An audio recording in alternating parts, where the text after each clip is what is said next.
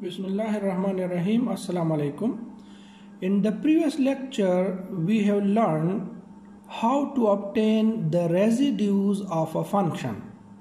And now in this lecture, we shall study a theorem which is known as a residue theorem or the Cauchy residue theorem. In a simple word, this theorem states that if you have the residues of a function f of z, then by using the residues you can integrate that function along a simple closed curve. First of all, let us write the statement of this theorem. Let f of z be an analytic function on and inside of a simple closed curve C, except for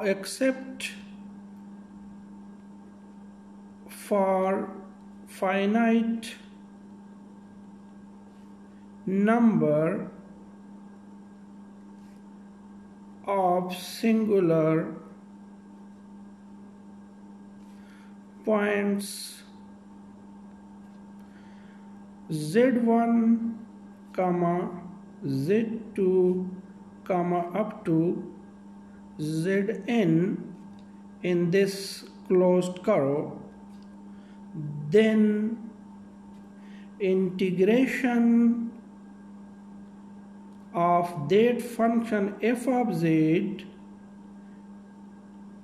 is equal to 2 pi iota into sum of all residues.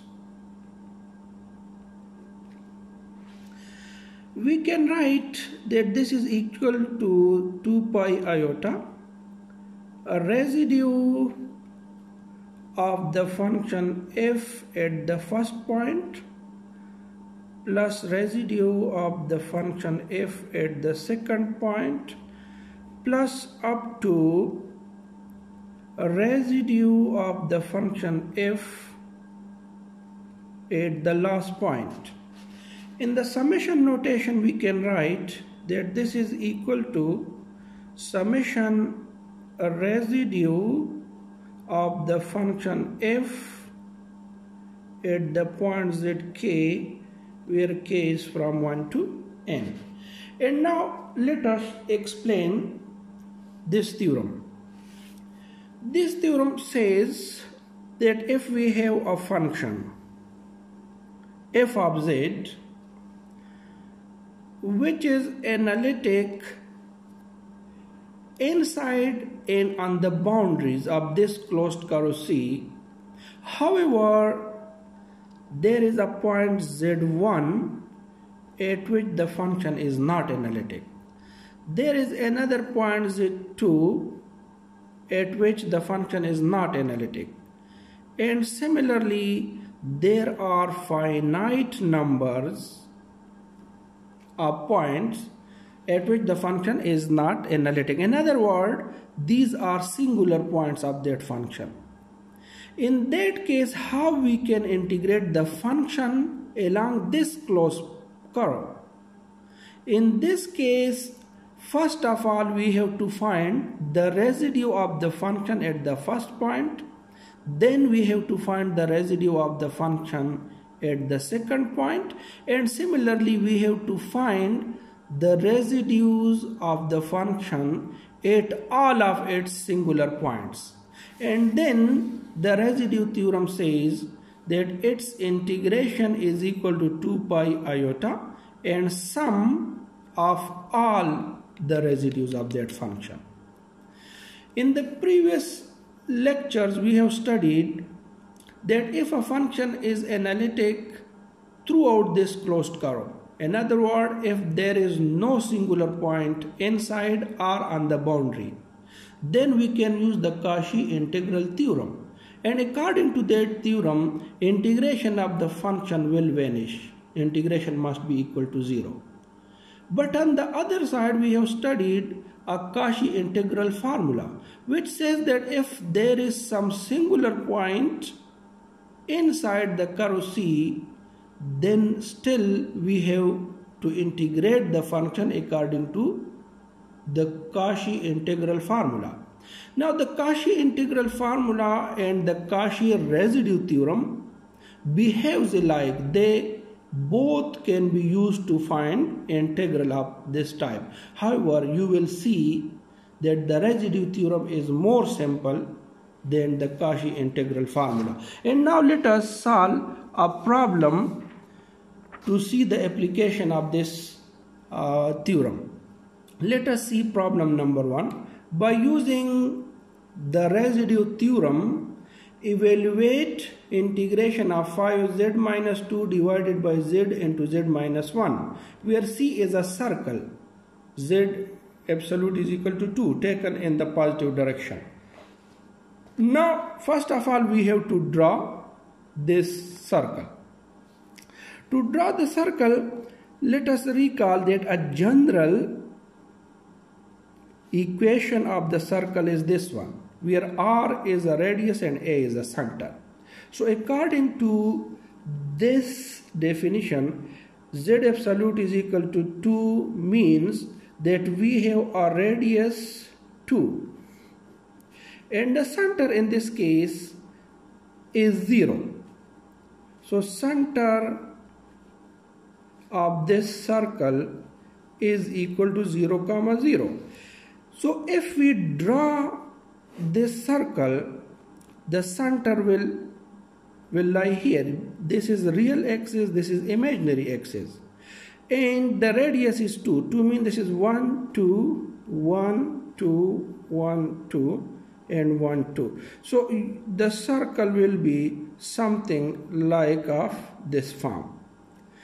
Now let us see that in this question f of z is 5z minus 2 divided by z into z minus 1. So we have to find the residues, and for the residues we need the singular points.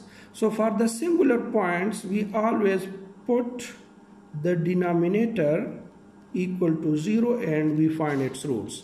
So from this we can get that z is equal to 0 is a pole of order 1, which is called a simple pole.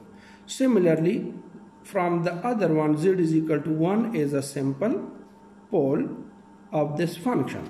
So now we have to find the residue at the first point. So residue of the function f at the point 0 is equal to z into f of z at the point z is equal to 0. Now we have to put the value of f of z. So this is z into 5z minus 2 divided by z into z minus 1. So z will be cancelled with z. And now if we put z is equal to 0 here and here, we will get that this residue is equal to 2. And now we have to find the other residue. So residue of the function f at the point 1 is z minus 1 into f of z at the point z is equal to 1. So we have to put the value of f of z, which is equal to 5z minus 2 divided by z minus 1. And z minus 12 will cancel with the z minus 1. And now if I put z equal to 1, you will see that the residue at this point is 3. And now I have to use the Cauchy residue theorem. So by the residue theorem, integration of the function f of z dz is equal to 2 pi iota into residue of the function f at the point 0 plus a residue of the function f at the point 1. So let us put the values. We get 2 pi iota and residue at 0 is 2 and residue at 1 is 3. So we can get that 5 into 2, this is 10 pi iota. So integration of this function along the given curve is equal to 2 pi iota. And you can see that both point lies inside the circle. 0 also lie here and 1 also lie here. So both lie here. And now we have to solve another problem. In this problem you can see that we have to evaluate this function where C is a positive oriented circle, z minus 1 is equal to 2. So first of all, from this result we have to obtain the radius and we have to obtain the center. So radius is 2 and you can see that the center is 1, 0. So if I draw this circle, you can see its center lies here. This is 1. So center is at this point, which is 1, 0. And its radius is 2. So it will pass 1, 2. Similarly from here. So you will see that it is a circle like this one. It starts from 1, 2, 3. Okay. So now you can see, first of all, we have to write the function f of z, which is equal to sine z divided by z power 6. In such type of questions, first of all, we have to find the series expansion of this function. So the series expansion of this function can be written like this one, 1 over z power 6 and sine z, this is equal to z minus z cube divided by 3 factorial plus z5 divided by 5 factorial and minus z7 divided by 7 factorial and plus up to so on.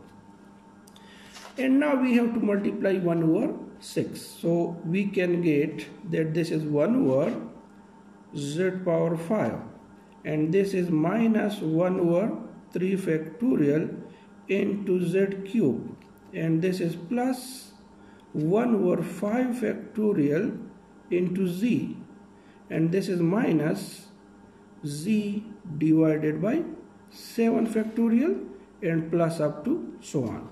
Now the coefficient of 1 over z, which is this number, is called the residue.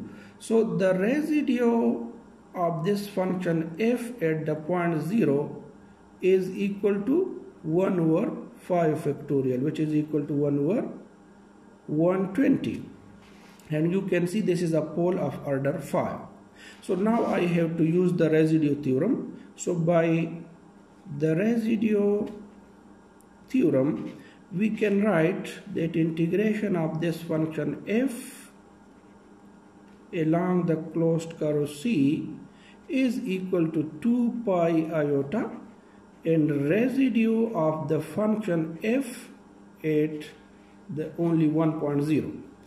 This is equal to 2 pi iota and the residue in this case is 1 over 20.